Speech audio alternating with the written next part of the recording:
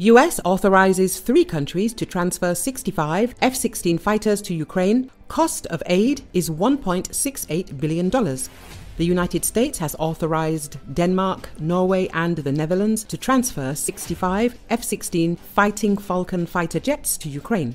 The approximate cost of such a military aid package is $1.68 billion, including spare engines, simulators, manuals, tools and various materials for the operation and maintenance of the F-16. This is reported by Zona Militar. In particular, Denmark will provide 6 F-16 Block 10 aircraft, 13 F-16 Block 15 aircraft, additional engines and support equipment. The value of the transfer is estimated at $87.5 million. It is worth noting that the Danish government was not only one of the initiators of providing Ukraine with F-16 fighters, but also one of the few countries that provide training for pilots and technical staff, the report said. As for Norway, Ukraine is to receive up to 22 F-16 Block 10/15 aircraft, as well as engines, auxiliary equipment, test stands, tools, maintenance materials, simulators, spare parts, manuals and technical documentation from this state. The initial acquisition cost is approximately $1.326 billion. Norway has provided several F-16 aircraft to train Ukrainian crews and has also formed a core group of instructors to support the Danish effort, Zona Militar noted. At the same time, Norwegian publication Nettavisen clarified that not all of these 22 fighter jets are serviceable but can be used as spare parts for other aircraft. As Nettavisen suggests, 12 of the 22 aircraft approved for transfer to Ukraine are fully operational, while the remaining 10 are in an unknown condition. The government has decided to transfer several F-16 aircraft to Ukraine as part of multinational cooperation. The exact number and timing of the transfer to Ukraine will be determined in dialogue with Ukraine and other donor countries, Norwegian Defense Ministry spokesman Lars Jembel responded to the publication.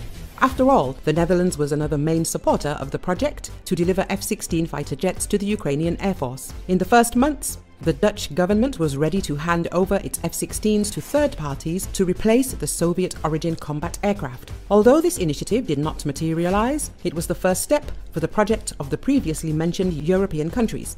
Zona Militar noted. The publication specified that in the last week of March, the Dutch Defense Ministry announced the purchase of air-to-air missiles for the F-16s handed over to Ukraine. The cost of this initiative is $150 million.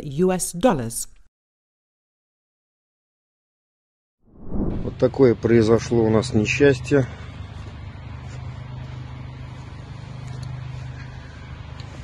Ребята подорвались у нас в классе, где мы ремонтировали и занимались FPV.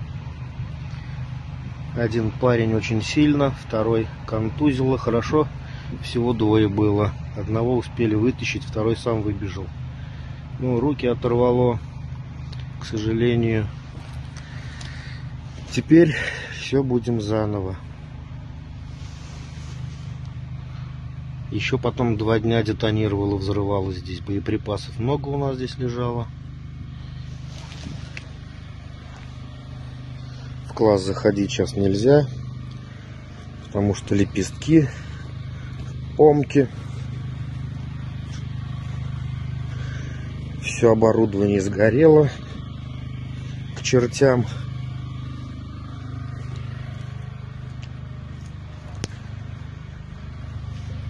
Ой, вот такое вот несчастье.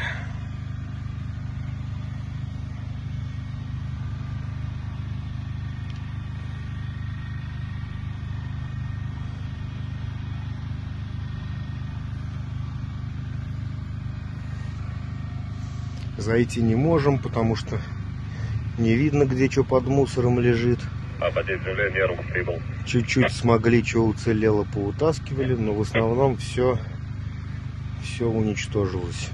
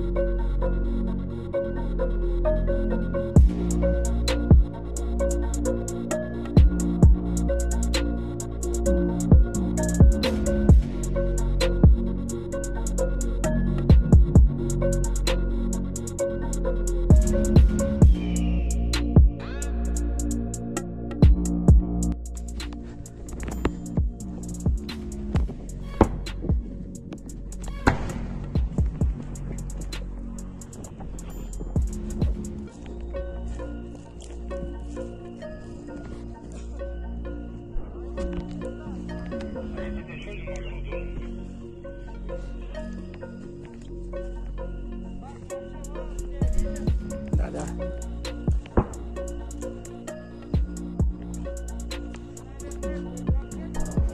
Башня вот лежит дальше. Вот так. Все, ладно, мы пошли. Обратно. Ничего не осталось, ничего дырявое. Вот не достали до сих пор, блядь. Блядь. Все, блядь, минами засыпано, блядь. Вот так вот выглядит, блядь, передовая. Там хохлы. Запах стоит, конечно.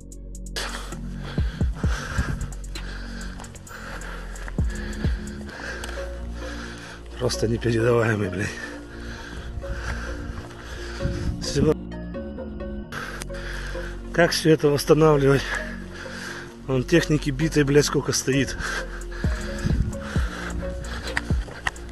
Не достали.